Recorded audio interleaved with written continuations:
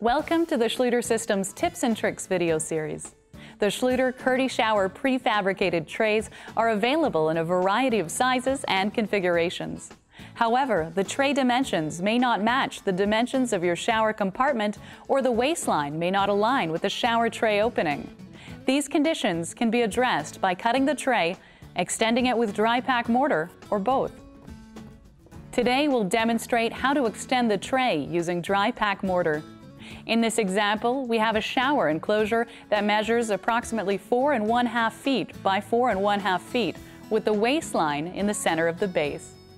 This is slightly larger than the 48-inch by 48-inch shower tray. Dry fit the shower tray so that the drain openings in the tray and on the floor are aligned. Mark the floor around the tray to guide the thin-set mortar application. The tray and curb are installed as usual. Now we'll mix a batch of dry pack mortar to fill the remainder of the shower base.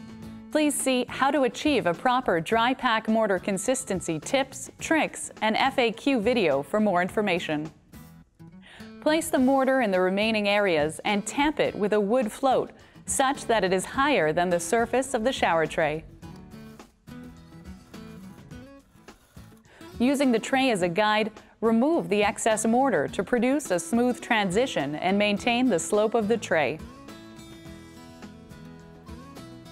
Typically, the mortar is left overnight to set.